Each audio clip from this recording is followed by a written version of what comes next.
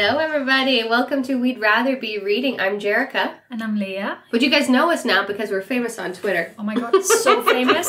So famous. 550 followers. Yes, we are, And we're signing autographs now. We're especially famous because we have one listener in Africa. Oh my god, yes. Hi, Africa. Hi, Africa. We don't know who you are, but we love you. Thank you for listening. Yes. No, we make a big joke about how we really just did this for ourselves. Of course. And honestly, with this whole... We had a goal for this podcast, and it was to get free books. And we have now reached our goals. So we just call it a day. Bye. So we're just going to quit now. This is the last episode. No, I'm just joking. We're having way too much fun. Yeah. We cannot quit quite yet. But we did reach our goal of free books. So now keep sending free books to us. Because we're going to set new goals now. Yeah, we would love to read anything fantasy, YA, NA, romance, and throw us a couple oddballs in there too. Yeah. I saw one that sent us on Twitter yesterday, and it was a thriller, and it looked freaky, it looked real scary, and I was like, oh my god, what if we read this? Scary. I might have to put my book in the freezer like Joey. No. So what are you reading this week? What am I reading this week? A Court of Silver Flames is what I'm reading this week. I just started reading. By Sarah J. Maas, yes. The queen of the court books. Yes. They're my favorite books that I've ever read of life.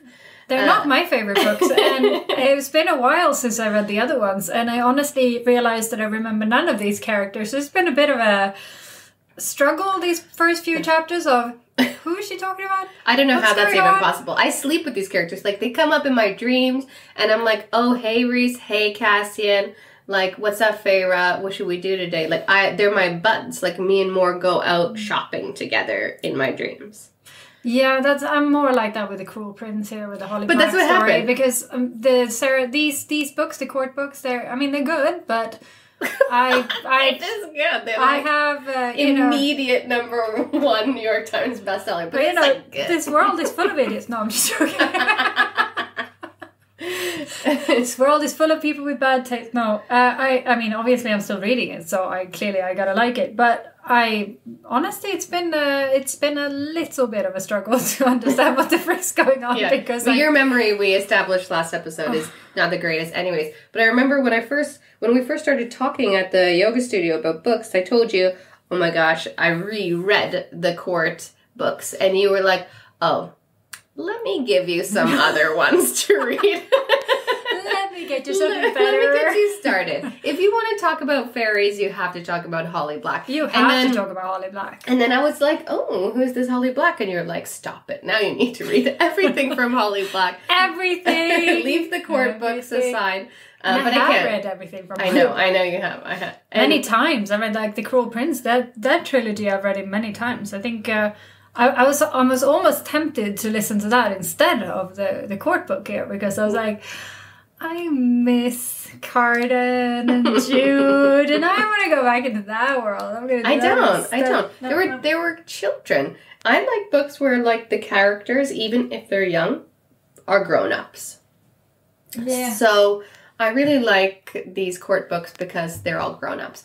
And we also read another grown-up book this week. We finished The Shadows Between Us by Tricia Levenseller. We did, and I freaking loved it. And I was so excited. Yeah. So excited. She is fierce and badass, and that main character is no one ever read about it before. Alessandra, you are my hero in a way, but sometimes not, because you're also bitch. You're a bitch. We wouldn't want to be friends with you, but we respect you. I know, she seems to be quite nice to her friends, though. I just would really not want to be on the opposite end of her, That's right. I would not want her as my enemy. No. No, I feel like she would kill me. She probably would. She probably would. I mean, she has a murder plan for almost everybody and everything. Yes. And I love how throughout the book, whenever she comes clean about her plan at the end, the prince is like, yeah, or the king, I should say. He's like, yeah, that sounds like you. Yeah. Plan to murder me? Yeah, that sounds like you. You had a plan to kill me and take my kingdom? Yep. That's not out of character. That sounds just like you. Yep. But this week you were also reading the second Persephone book. Last pod episode you said, "Now I'm done with this," and I was like, "I read 3 more." And turns out I wasn't done, and I jumped into the second one, and then I spent the whole week writing to you, Jerrica, saying, why is she so stupid? Why is she like this? I hate her. Hades can do so much better. Why is she making this decision? Does she have to piss everyone off? She's pissing me off. Yeah, that's pretty much my entire communication. And then I got them, and I said, I told you. I told you she gets extraordinarily... bad decision making in that second book. She's rude. She's like, listen, I love you. He's like, listen, I love you for your safety and the better of all mankind. Don't do this. And she's like, okay.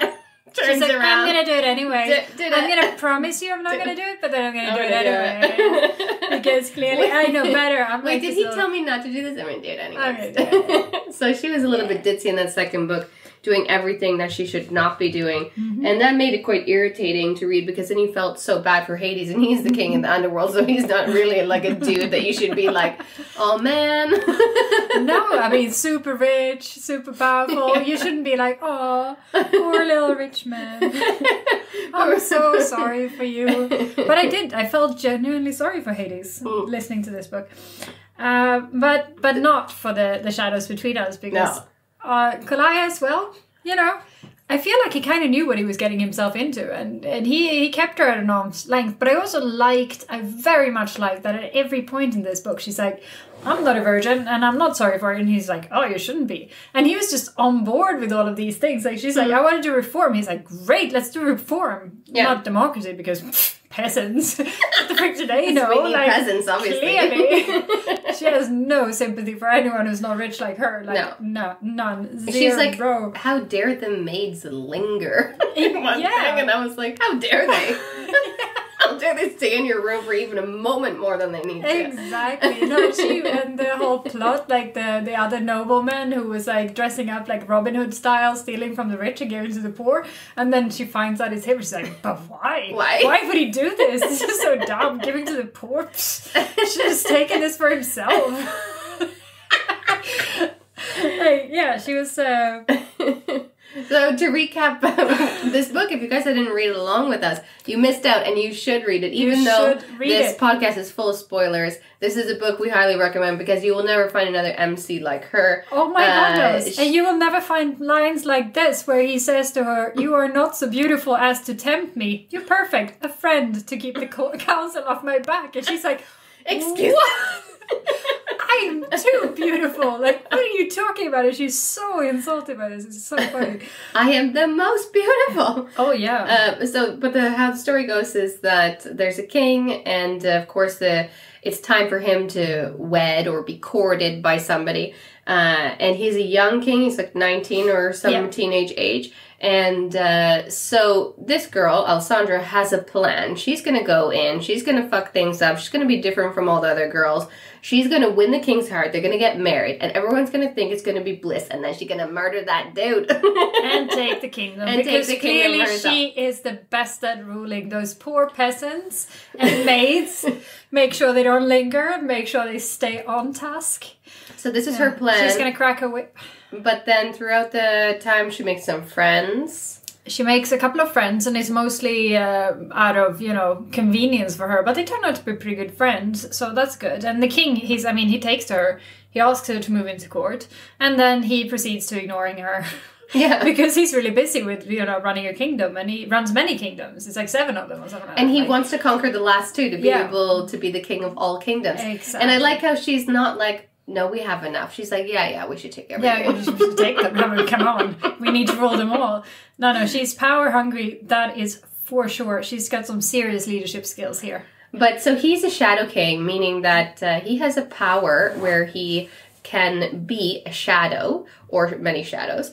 Well, he can turn his body into shadow form so that he is unkillable in shadow form. And there's many people trying to kill him. If he's hurt and he can turn back to shadow form, he will be healed. Healed in shadow form before he goes back. And he gets pretty much almost dead a couple times, 2-3 times. Oh, yeah. And we find out about this, which is really funny, because we find out about this because he's like, oh, let's... she gets pissy because he keeps ignoring her. Yeah. So she's like, you never spend time with me. And then he's like, fine, we'll go on this outing. And then they go on this outing and they're going uphill and she falls from her seat and she lands like literally in him. And he's like in shadow form. So she's like...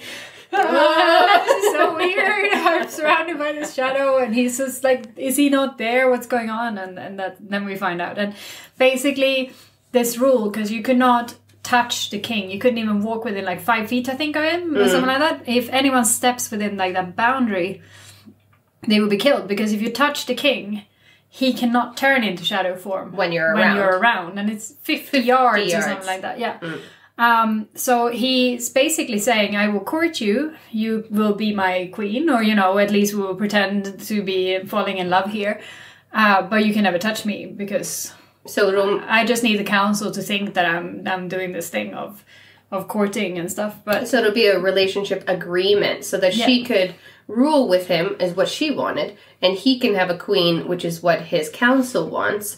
But they can never actually be intimate or physical or have like a real relationship. Exactly. And, you know, for Alessandra, this is not really in line with her plans, because obviously she wants to kill him. And then on top of that... She loves sex. She loves sex, and she's also kind of...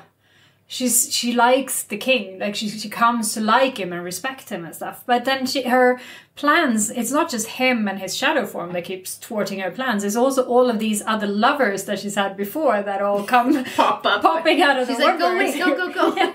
And they're like, I'm gonna expose that you slept with me to the king. And she's like, oh God, I'm gonna need to deal with this shit. And then it turns out when she tells the king that she's not a virgin and she slept with all these people, he's like, oh good for you. But he says that he slept around too. Well, he slept with prostitutes, right? And then he had to send them off to live in other countries, so they would never be close to him, because they touched him. Yeah, but he slept with a bunch of people, so yeah, he paid his way through like a brothel kind of thing. So he's like, oh, men and women should have the same rights, which is great. Progressive king here, we like it. But there was a very big twist in this book, which in your prediction you said, I don't predict a love triangle, and I was like, womp, womp. But actually, there is a bit of a love triangle in this story. I have to say, I was a little bit wrong on that one. Yeah. Yeah. there is a love triangle with one of his men at court that used to be a close friend of his, but he hasn't talked to in the last year. And this guy only showed up after. He's there. He showed up after... No, he was there when... After his brother died, I was going to say. Yeah. So he showed up like a while ago. Leandros, yeah. But Leandros is the character's name. But he shows up only after the king's brother dies. So that makes him the king now. The prince, the king. Yeah. Because the other brother's the older brother. We find out, okay, to go back a little bit. We find out that the king, all the people that live at court... apart from Alessandra, has more or less been forced to live there because they were all present when his parents were murdered. Yeah, they were murdered. So he's trying to figure out which one of his noble people out of his court actually killed the king, the old king and queen, his parents. But Leandros was there. Leandros was there, and the only one who wasn't there was Alessandra. Right. Because she's the new addition to the court. So and that's why he trusts her, because she wasn't there on that day. Yeah, because she wasn't there, so it's impossible that she killed the king and queen. But Leandros makes his move on Alessandra, tells her, I'm going to give you everything, happiness, a crown, and land and all this stuff, and we can live happily ever after. Meanwhile, the king is actually in the shadows listening to it all like a creepo, but he was pretty proud of her when she says no. This is towards the end, because there's some other stuff that happens before that with her Alessandra's dad, which was one of my favorite characters, because he also, like all these other lovers, kept popping back up out of the woodwork to just randomly marry her off with all of these other suitors that is not the king. And she keeps saying, I will marry the king.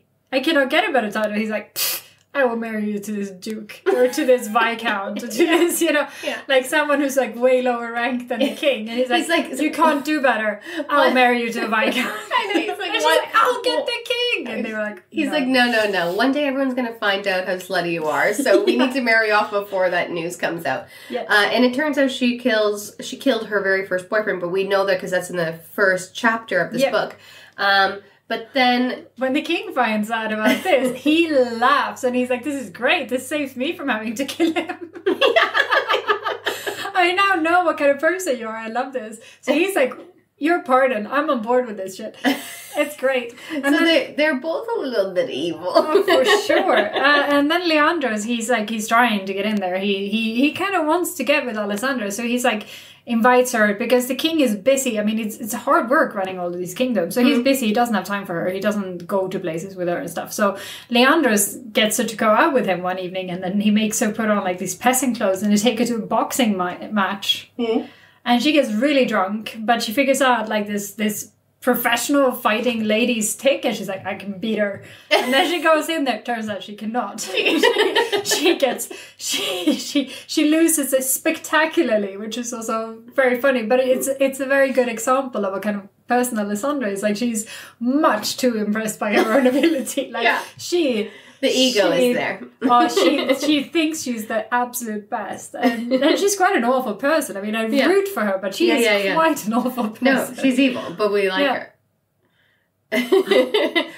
So then... and when Callias finds out that she murdered her first lover, he's just laughing. And she's like, did I break him?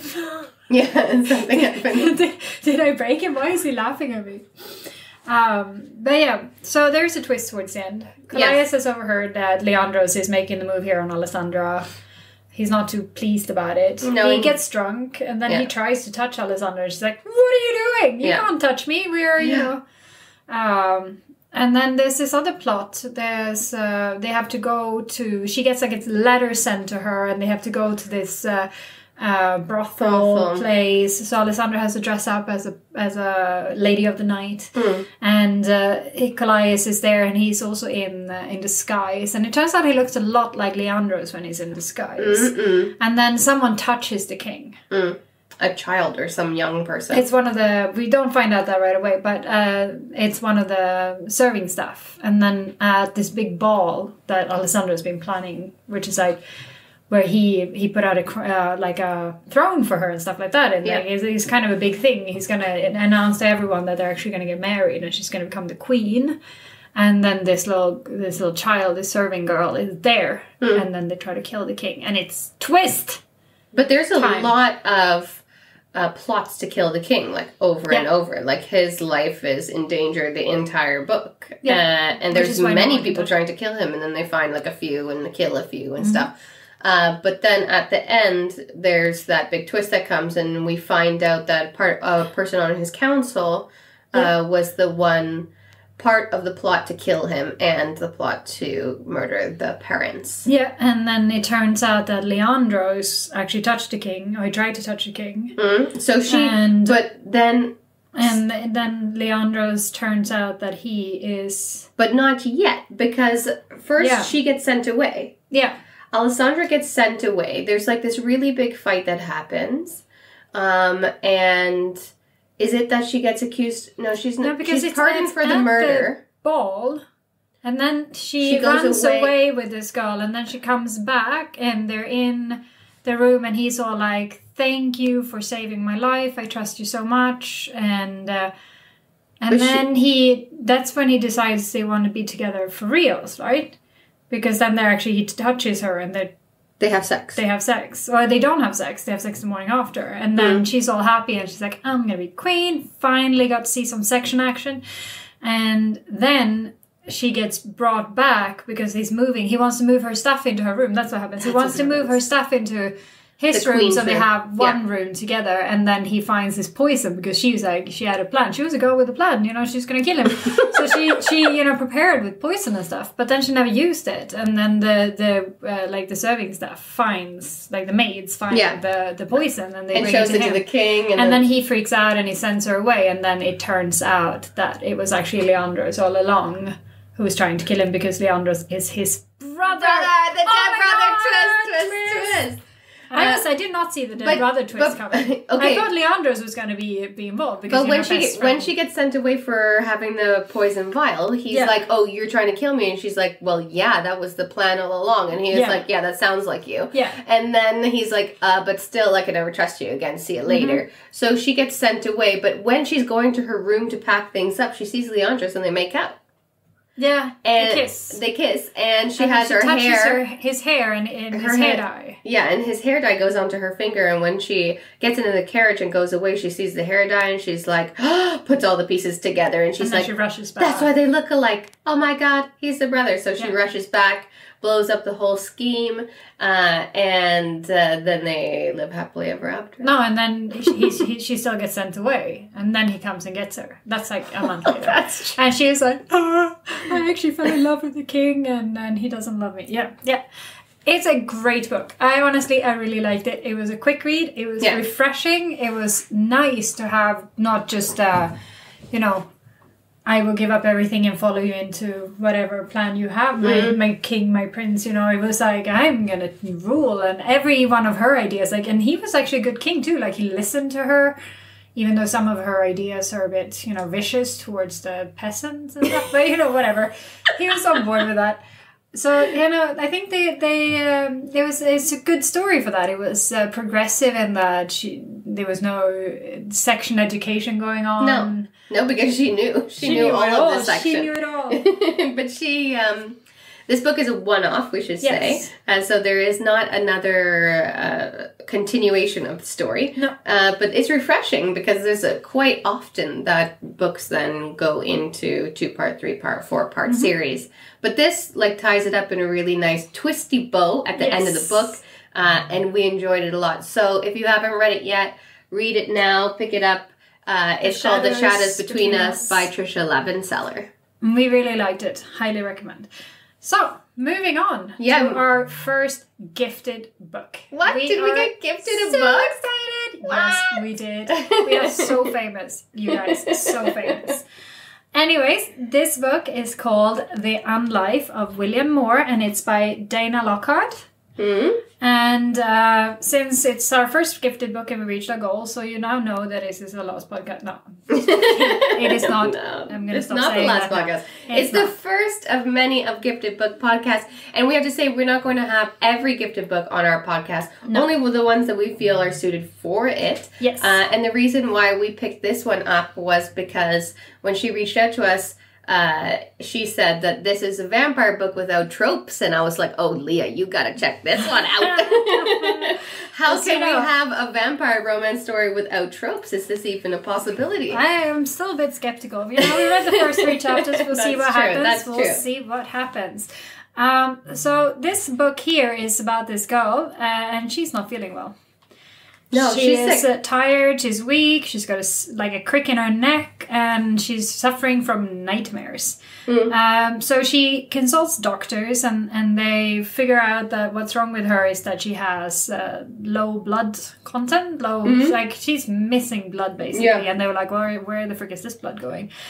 So they do a thorough checkup on her, and they can't find any internal bleeding. She's not bleeding anywhere from her body. She has no injuries or anything like that.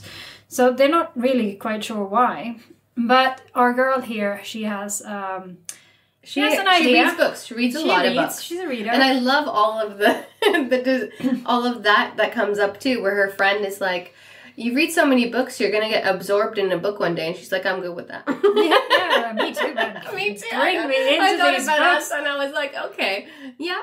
Yeah. I'll go and meet Calais and Alessandra and Carden and Jude. And Race. No, Carden and Jude. I want to meet Tamlin and be like, listen, I can fix you. He's too blonde. I'm like, but you like hair. I love a blonde boy. I love a salt and pepper haired boy. I love a dirty blonde, a little brownish blonde. Even when it goes a little long. Do you know what else I like? Silver hair. Like a burger in there. There he is. Or Des. Yeah, or Des. This is the Bargainer series by Laura Talassa, and we gotta say, he is amazing, but he has... I see him with inky black hair. He has silver hair. No, don't take away his hair. He's got inky black hair. Okay. We're all good. So, she has this idea because of all of her reading, so she thinks that maybe these nightmares that she's been experiencing are not actual nightmares, and maybe there's more to them than just nightmares. Because she keeps seeing this person shrouded in shadows, which is clearly a theme here with the shadows. Yeah, we did 2 shadow books book. this week. Shadow This books. is nice. And she believes that this person might be a vampire. Because he needs blood. Because where else is her blood going? So she writes a little note. So she's like, she's gonna figure this out. She writes a note, a post-it note, and she leaves it in her hand. Yeah. And she goes to sleep, and then she gets woken up, and this is person there, and he is a vampire. Yeah. He's like, oh, you know. Yeah. And he won't let her see his face until he's had some blood. He's like, I am hungry, give me food first, and then I'll let you look at me. So, feed me first, and then you get to see me. My guess is because he looks like rabid, that he needs to eat, and he's got like the blood veins going through the face and things like that. That's how I see it. It's probably something like that. He doesn't want to scare her too much, but still she's a little bit scared. And then he's like going for her neck, and she's like, not sure about this anymore. So he drinks from her wrist, and then after he's had his lunch, he's fine with turning the lights back on and letting her see him. And he is a vampire. He's not a very special vampire, though. He's a very, very average looking. He's a normal dude. Yeah, it's called William Moore. And he's even a couple years younger than her in his looks, which is refreshing because the recent book we read, he was a million years older than her. No, for sure. His voice, he's got a special voice, though. That's it's sexy. Melodic, I look forward kind of to the audiobook of this, where I get to hear that, like, sensual... And it's not until we meet William here that we find out what our main girl's name is. Her name is Kayla. Yeah. Because he's figured it out very well because she left her name on her school assignment. They talk a little bit, not a lot, and then she's lost a whole bunch of blood here, so she falls asleep. And he's like, I will see you in 7 nights. Don't leave your lights on. But she agrees. She agrees to be his, like, food bag. And so once a week he's going to feed from her. And once a week then she can ask him extra questions. Yeah. So she's quite excited here about him coming back there in a week. I'm not sure how I feel about this personally. Like, if I was to find out that I'm being eaten by a vampire, I probably wouldn't be like, yeah, sure, you can come back. I'd probably be like, leave all the lights on. I would be totally fine with it. I'd be like, okay, this is our agreement. You have to heal me, and obviously I need to continue to replenish my blood supply. But I have a little bit of a continuity issue here, which I never, ever, ever have. And that's why now... And I missed it? What is this? Do you feel honored? It's because... I can't believe I missed it. No, it's not that you missed it. It's just so proud of you for discovering continuity issues. It's not really an issue. It's just that I give blood every 57 days and know that I cannot actually give blood any time earlier than that because my blood wouldn't be replenished, and that is a liter of blood. So if he is drinking, he can only pretty much have like a cup.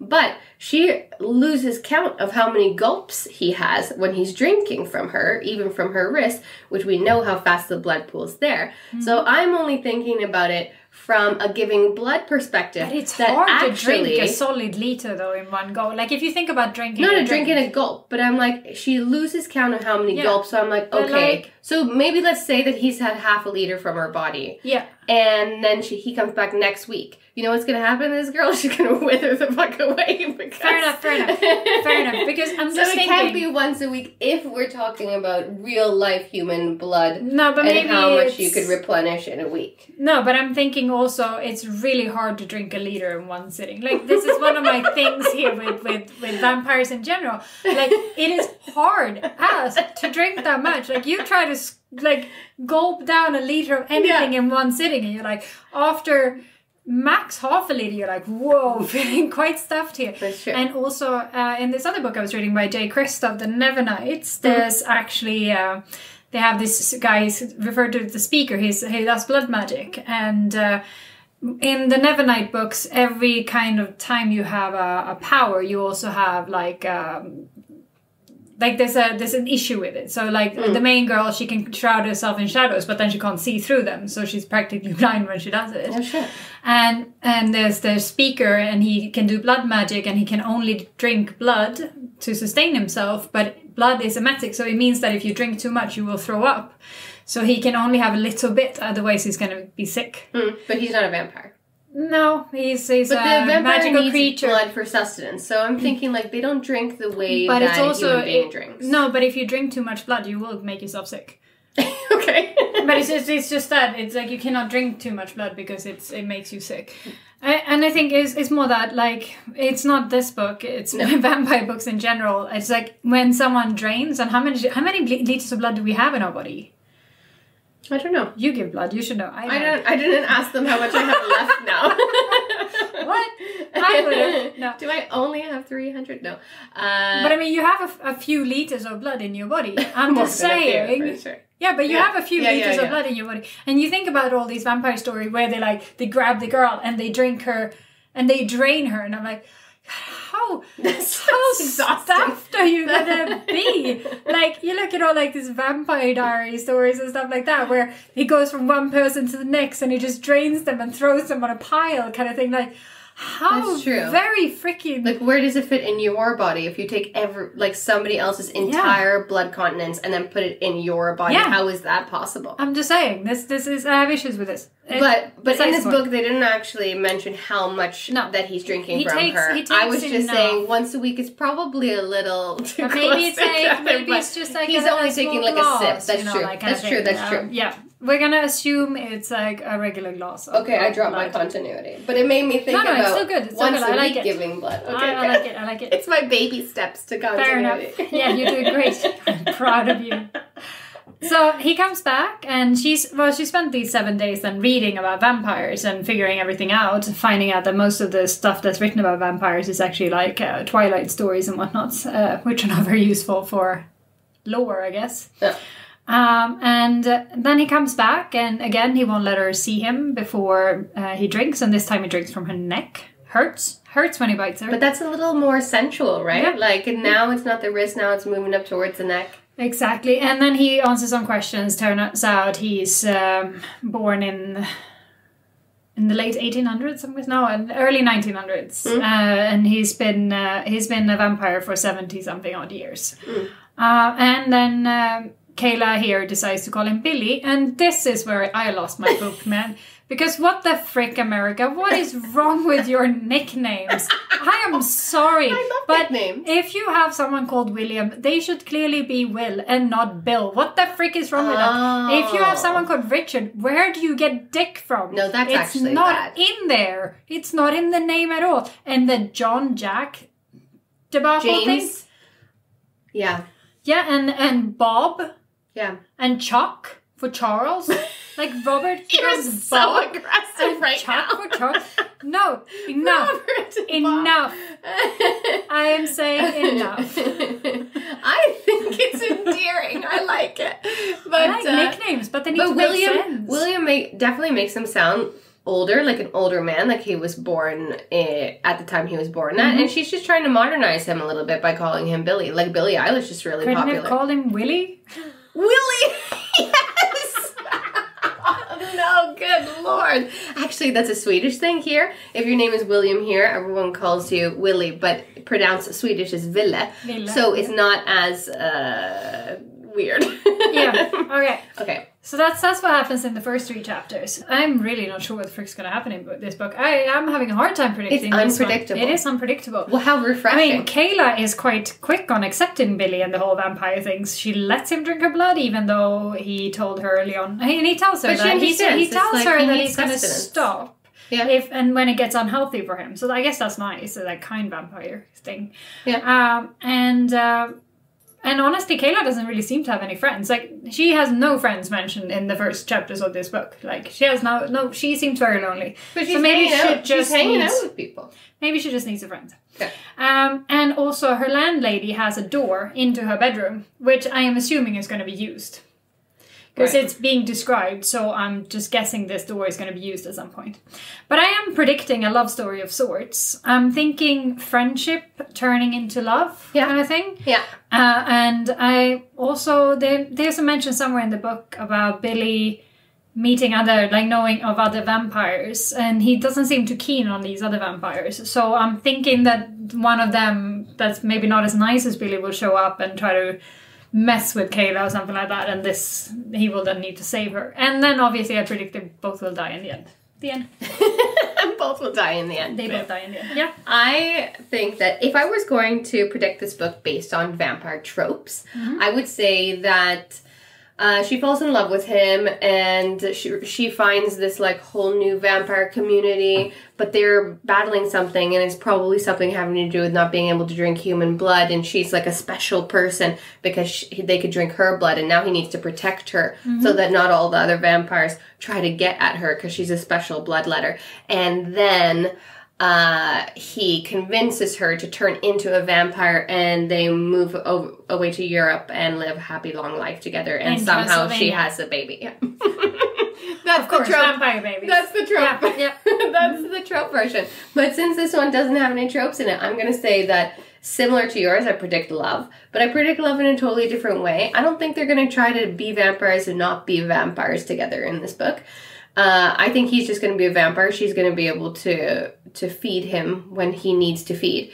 But like you said, I think there's going to be other vampires that come into play. But I hope that it's just that they get to live within society since he's been feeding from people, but as a shadow, so that they don't see him. This has been keeping up the society of vampires so that they could happily live together with the humans. So I'm going to say that this is a love story and not too much more of like twisty, world-turning stuff. Fair enough. So more of a quiet love story. And we forgot here to judge the book by its cover. We didn't forget. It is the best part, and it's happening right now. Fair enough, but we usually do it first. So that's why I said we forgot. Last time we did the last two. That's because I have the memory of a Swiss cheese. Anyways, so the book is The Unlife of William Moore, and the cover is a silhouette of a boy sitting in a corner in front of some mountains, and there's some trees and some clouds. It's the night because it's dark and moody. Yeah. And I mean, just by this cover, I'm just going to assume it's about someone who's severely depressed. Yes. Yeah, okay, I see he's got like the elbow and the knee and the hand in the head kind of thing, like that he is contemplative. I definitely saw this and I was like, oh, someone's going to die because it's like really moody looking, and I think maybe it's the way that the lettering is. Yeah. That it looks like graveyardy, deady kind of storytelling. So if I were to look at this, I would say that the story is about the undead. The undead. Yeah, okay, so I'm going with depressed and you're going with undead. I think you're going to be right because, well, we already read the first 3 chapters. But, you know, maybe not. Dana, thank you so much for this book. We're enjoying it already, and we can't wait to finish reading it. You guys all read along with us. It is The Unlife of William Moore by Dana Lockhart. Next week, we're going to be recapping it and moving on to our next newest book of the week. Yes. We look forward to that. Have an awesome week, everybody. See you later. I'm Jerrica. I'm Lia. Bye. We'd Rather Be Reading is an original podcast by Jerrica Seron and Lia Sanfer. Theme music for The Penguins, written and performed by David Allred from the album The Transition, courtesy of Erased Tapes. Please check him out on Spotify and check us out on social media. We're on Facebook and Instagram at We'd Rather Be Reading and on Twitter at We'd Rather Read. You can also email us at we'dratherbereadingthepod@gmail.com. Thanks for listening.